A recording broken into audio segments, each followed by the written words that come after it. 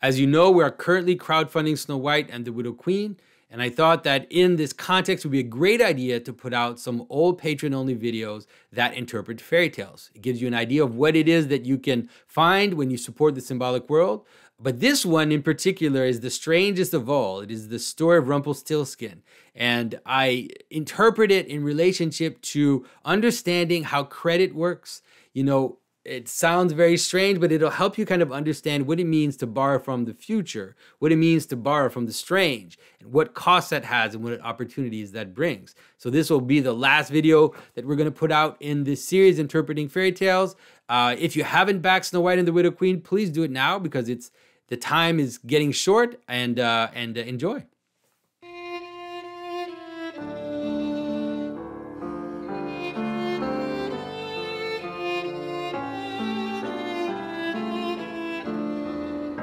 This is Jonathan Pedro. Welcome to the Symbolic World.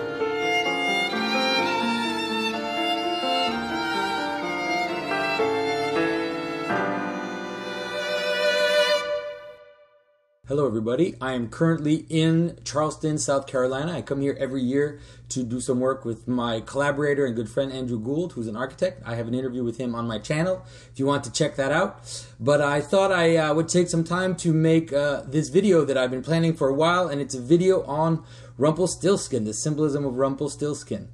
You will see that I'm going to take you guys, I'm taking you guys to expert level symbolic interpretation here. And so hopefully I'll be able to pull it all together, and hopefully you'll be able to get something from it. Now, one of the things I like about the story of Rumpelstiltskin is just how strange it is. I really love the strange fairy tales because, and also the strange verses and the strange parts of the Bible, because that's the place where you can surprise people the most and show them that no, actually, despite the fact that it looks completely off the wall and weird, the structure of the story is actually quite coherent. Now, the story of Rumpelstiltskin, I'll tell you the basics of the story as I usually do, and then we'll go into the interpretation. So the story starts with the idea that some poor man is brought before the king. He's presented for the king for some reason. I forget what it is. I don't think it's very important in the story. And while he's speaking to the king, he makes this boast, which is that his daughter can thread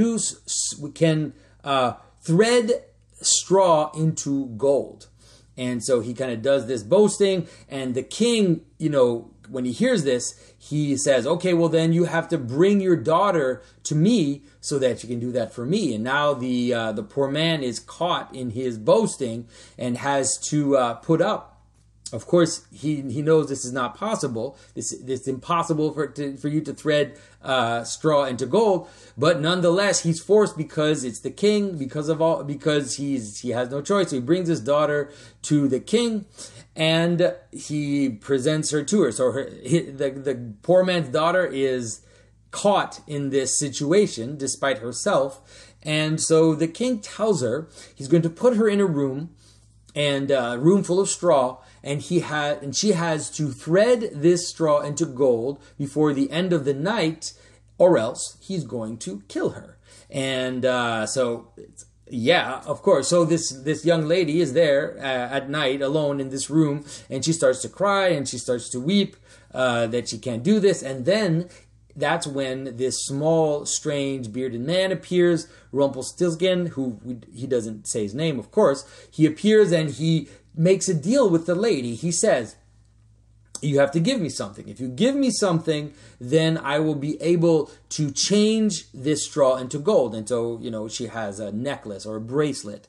And so she gives this to Rumpelstiltskin, and Rumpelstiltskin works all night threading this straw, changing it into gold. Of course, the next day when the king discovers this, the king is extremely happy, but as most people, he just sees that he could get more. And so he brings her to a second room that is even bigger and has more straw. And he tells her that she has to do it again.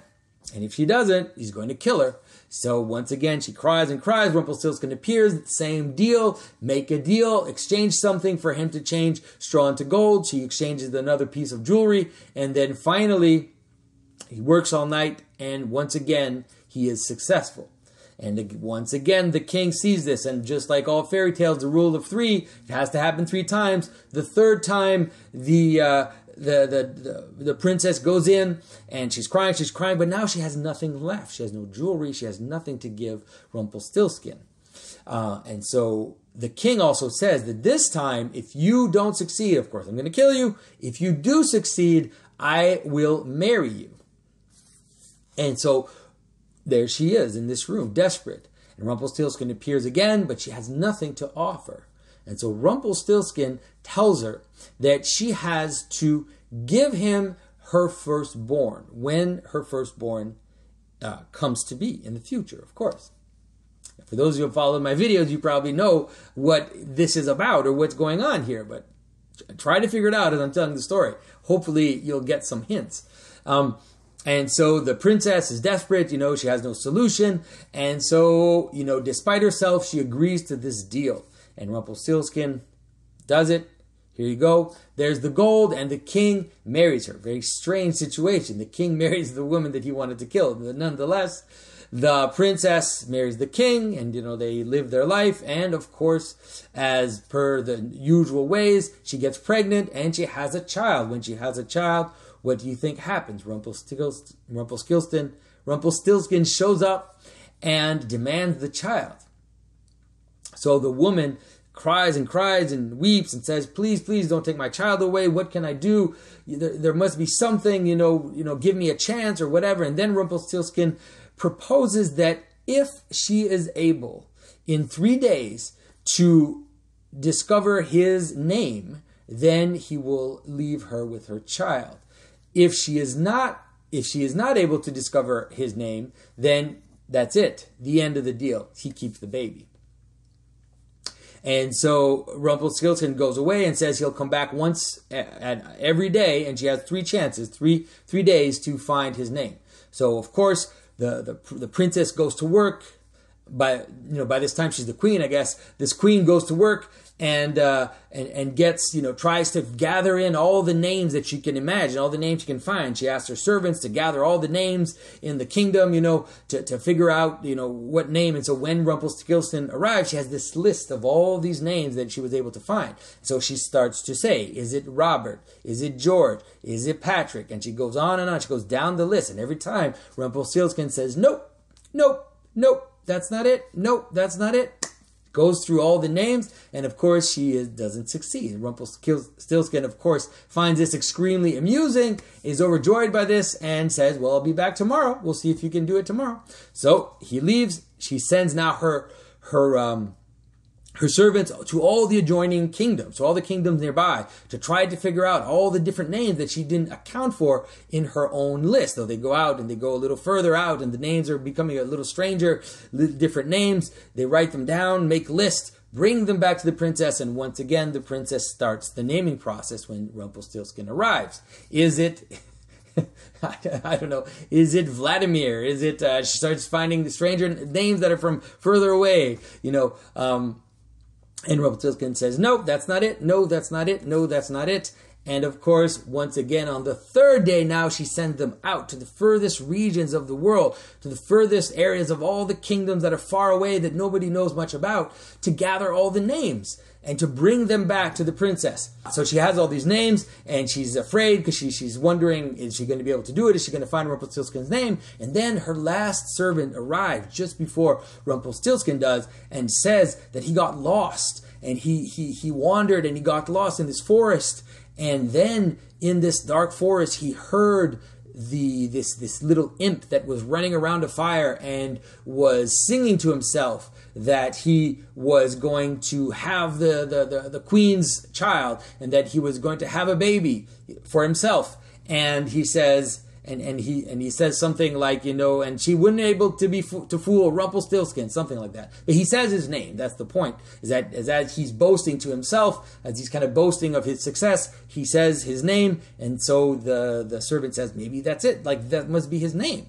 So, of course, the queen now, she's got her tool, and Rumpelstiltskin comes in, and he says, this is it, this is your last chance. And she starts. She gives a few names at the beginning to get him on his way, to say, no, that's not it, no, that's not it. And then finally, she says, is it Rumpelstiltskin? And then the imp at first is just going to say no, but then he realizes that no, she got it. She got his name. And so there's different versions. Like he becomes really furious. Sometimes he vanishes in a puff of smoke, or he leaves and makes a hole in the floor as he goes away. But finally, the queen succeeds and is able to keep her child. All right. So what is this about?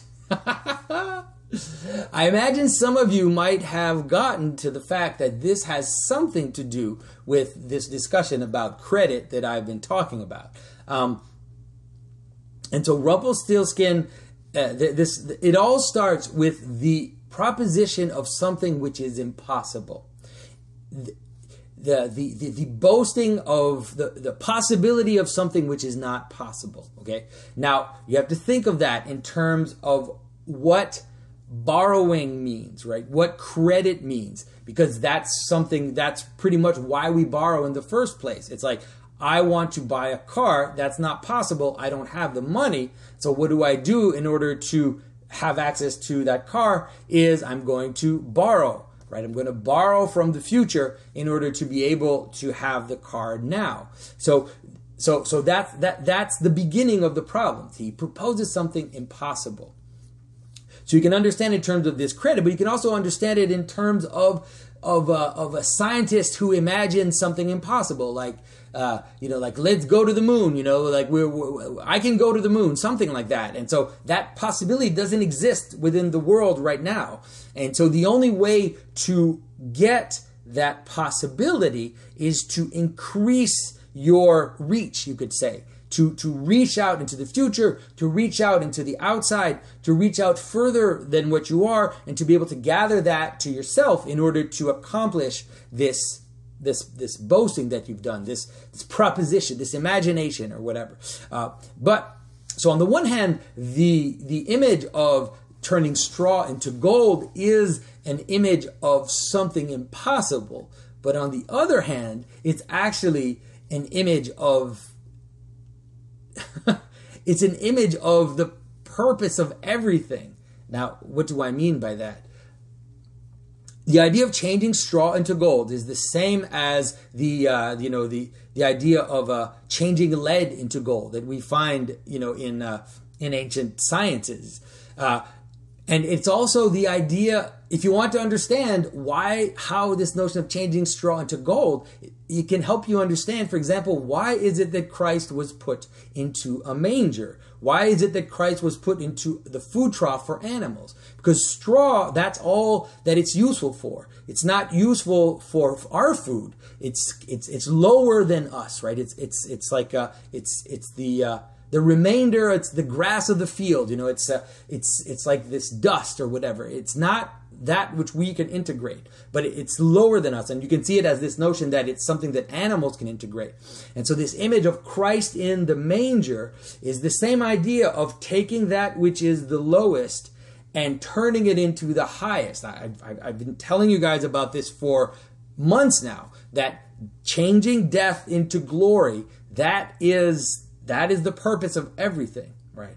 And so, and you find it in images like that. So here's this useless thing, this straw, this kind of the lowest thing. And so the question is, can you change that into gold? Can you change the lowest into the highest, the last into the first? And that's the transition spot. That's the place where something ends, something begins. There's a mysterious thing that happens. The sun sets, the sun rises, the solstice where the sun is the lowest and flips into the highest, the seed which falls into the ground and dies, but then becomes a tree. It's like all those images. Like, how is it that something that's the lowest can flip, can turn into that which is the highest? How can the ornament become the crown? All of this. This is one of the biggest mysteries in the world, really. And so the story of Rumpelstiltskin is dealing with this mystery. And so what imagery does it propose? First of all, it's important to understand that the transformation happens at night. That's very important. So you can imagine the transformation happening in the bottom of the ocean, where Jonah is in the whale, and then he he repents, he flips, and then he comes back out. You can imagine it as Christ in the tomb, who mysteriously something flips, and then he resurrects. Now, it has to happen at night, just like the sun is gone at night, but then it's out of night that the sun comes back up again. And so it happens at night, at the time when we're supposed to rest, at the time where we're not supposed to work. So there's this upside down thing going on where the imp is working at night. And that is the opposite of what should happen. You see that in several other stories, like the shoemaker and the elves, where while you're resting, or while the world is supposed to rest, there's a secret work that's happening.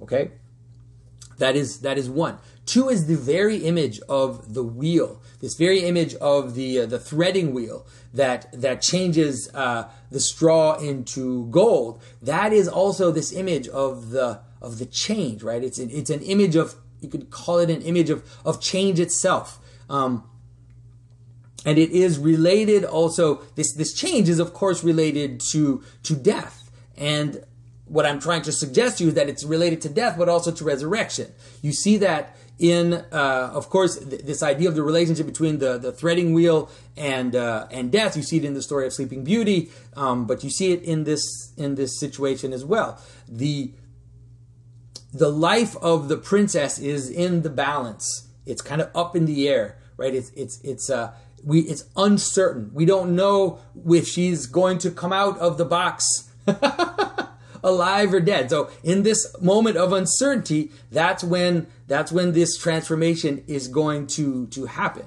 Now, then we have the question of borrowing from the future. So this is how it presents itself in this story. So there's this idea. She makes she in the problem of the impossibility. The only way she can do it is to go and take from the future, but also at the same time to take from this monster, or to take from this foreign agent, this agent of the unknown. She has to be able to go in there and get something from that, but it's dangerous. It has a price. You can see it in terms of the problem of borrowing, right? We talked about it in the video on credit. The problem of borrowing is that you run the risk that your fruit is going to go to that foreign agent, that outside thing. There's some proverbs that talk about that. This idea that you should not go to the strange woman. You should not go to this kind of foreign woman, because the risk is that if you unite yourself with the strange, then you run the risk that your seed, your fruit, is going to profit the outside.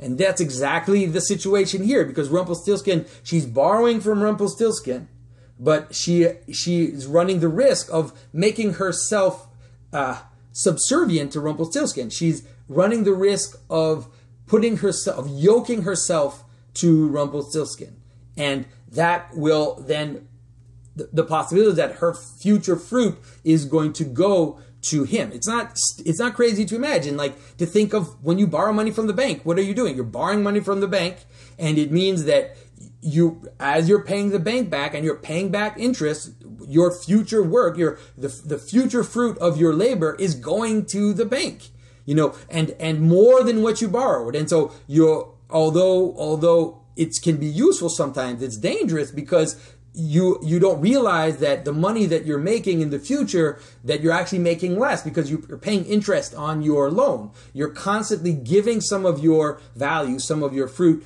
to this outside element from which you borrowed, the future, from the bank, whatever. And so this is the situation that is being set up in the story of Rumpelstiltskin. It's really showing us this structure of the problem of increasing your possibility. How does this happen? How does it shift? And what's the danger in this transformation of straw into gold? Because it's like I said, I keep trying to be saying to people to be careful, like it's neither positive or negative. You have to just understand the structure. But just as, okay, so she borrows from Rumpelstiltskin, right? She owes him something, and she owes him her future son, which is an image of everything. It's an image of all her future identity, you could call. She's making herself subservient to Rumpelstiltskin, because it's not just her son that's going to go to Rumpelstiltskin, but the king's son. So it's like she's giving the king's son, the future king, is becoming subservient to this outside dark force. Okay, and that's because she was willing to borrow from him in order to meet this impossible requirement, right? To meet something that needed to happen, but that was impossible. All right. Hope you guys are following me until here. So that's the first part of the story. Now, she's in trouble because when she has the child, then she how can I say this? Then she be subservient to him. But you also have to understand that this changing of the straw into gold is not just about the straw into gold. It's also about her. It's about how she, as this peasant girl, has also been transformed into the queen, right? It's not just the straw into gold. Her trip is the same trip as the straw into gold. And so she's able to become the queen by engaging in this dubious transaction, right? Transaction that has given her value now, but that is putting her in trouble for later. But now she has to solve the problem. So it's like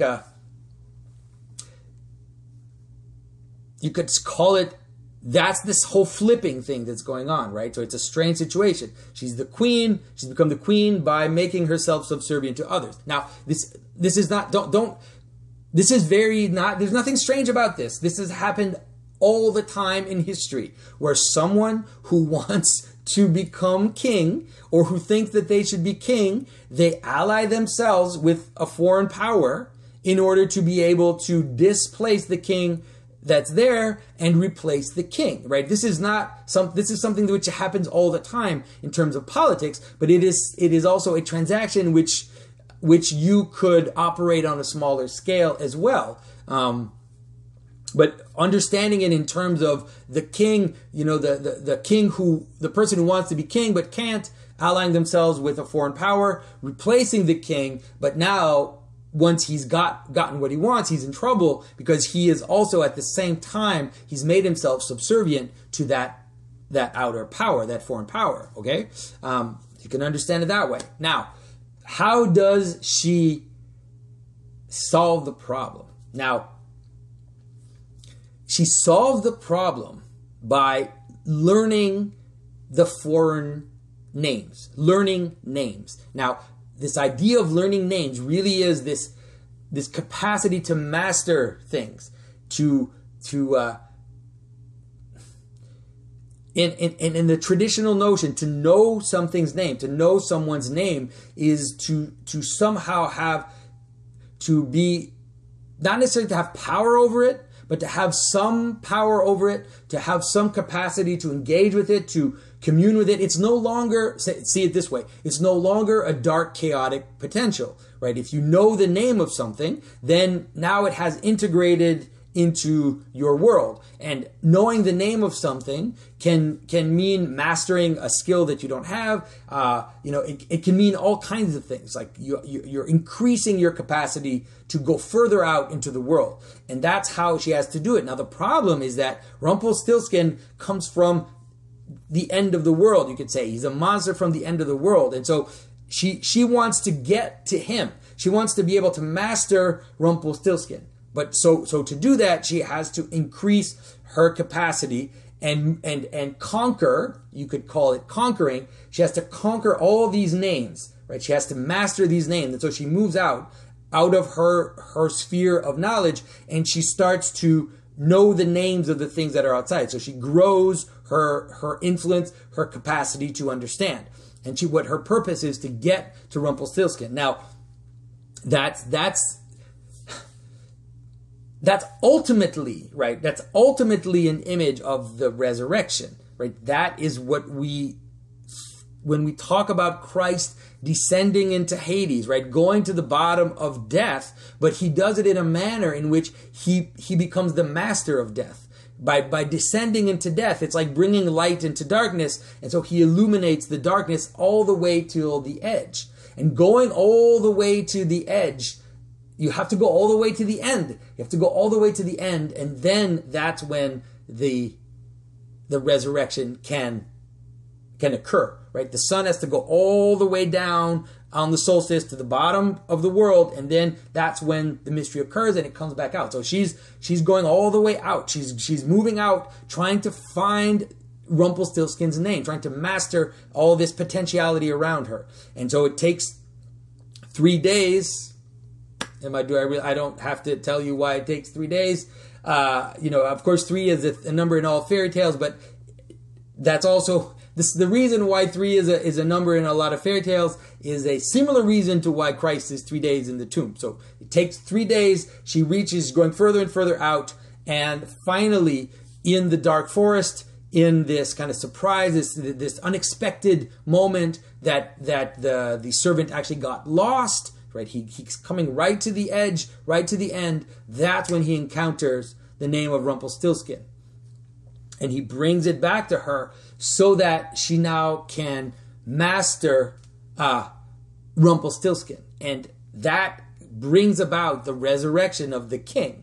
Now, right, you have to understand it that the king was dying. That is, the son of the king his fruit was going to be cast out to the outside. And now by her reaching out and reaching to the edge and finding Rumpelstiltskin's name, she's able to resurrect the seed of the king. And it happens also in the way that I've tried to explain it to you before. It happens as tricking the trickster. Right? Because it's so satisfying to imagine that moment when she is talking to Rumpelstiltskin and that last day where Rumpelstiltskin is so arrogant and thinks that he's got it, and she's naming these names, but he's like, no, no, no. And then finally she says Rumpelstiltskin. And it's like that moment where the trickster is tricked is so satisfying. But it's so satisfying because it has that idea that that's how the world starts again. Like that's the last trick. That's Christ going into Hades, and Hades thinks that he's won, and he thinks that, oh, I've finally done it, right? I've brought Christ into death. But then the trickster is tricked, and the death of Christ actually is, like I said, bringing light into darkness. And so when he thought he won, but by the very fact of winning, he's lost. And so you see a little bit of that. Of course, Christ's story is a million times more, but you see a little bit of that structure in the manner in which the Rumpelstiltskin narrative concludes, let's say. And so I think that I'm hoping that this has given you some food for thought.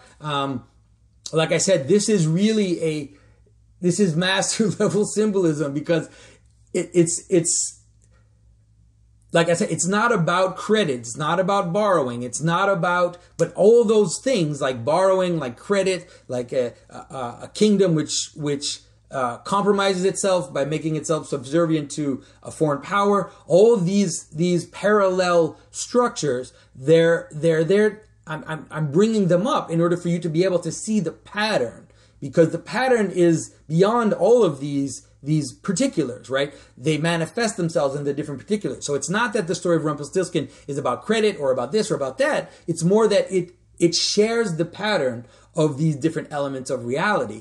And often, because the story is so strange, we can't see that pattern so well. But as we start to see the analogies between the different other stories, we're able to understand how this is manifesting a common pattern, and how that pattern is in fact a pattern of reality, and ultimately maybe it is one of the ultimate patterns of reality, which is, how does the bottom become the top? How does the end become the beginning? How does the lowest? How do we transform the? It's like this is going to sound, but how does a little seed planted in dung, planted in excrement, how does that become a tree, right? How does that happen, right? In terms of pattern, right? Not in terms of the chemical things that happen, but that pattern is the same as these other patterns of turning and of cycling and of flipping, all right? So guys, I hope you enjoyed this. And thank you all for your support. These videos are being put out for patrons only, and so I really appreciate your support. As you know, I'm still in kind of a chaotic situation. Our house has not yet been renovated, and so we're still in transition. It's been difficult for me to carve, so your support has been extremely helpful in helping me to keep going. So thanks again, guys, and I will see you soon.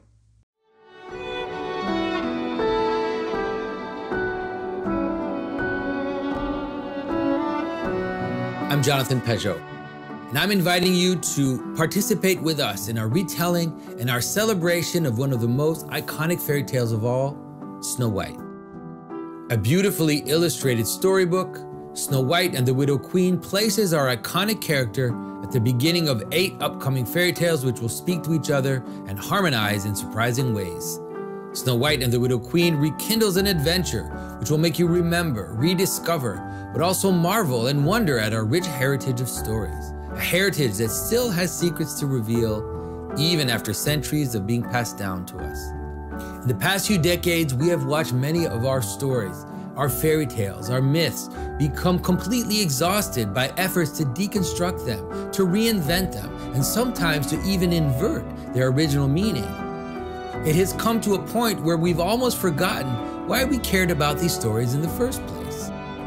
I firmly believe that for this reason, it is now time to retell and redisrupt our original fairy tales in a spirit of celebration, of admiration, and unashamed joy.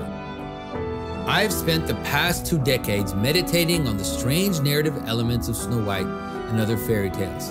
After much thinking, I'm now bringing this story to our common hearth we find in the fire of time, ready to present hidden treasures most of us have never noticed.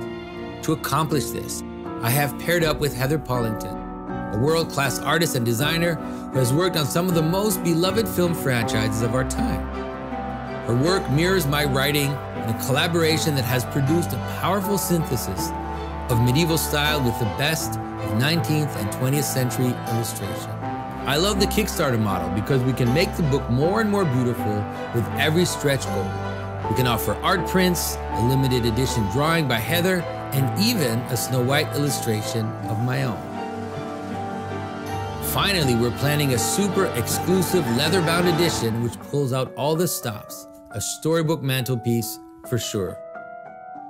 The profits of this crowdfunder will be used to start a new publishing company, Symbolic World Press, whose christening publication will be this very fairy tale series. Each book illustrated by world-class artists, Jack and the Beanstalk, Cinderella, The Valiant Little Tailor, and several more are next in line for publication, all existing in the same world and all fitting together like a puzzle, moving towards the final surprising resolution. After all that, there's no limit to what we can do.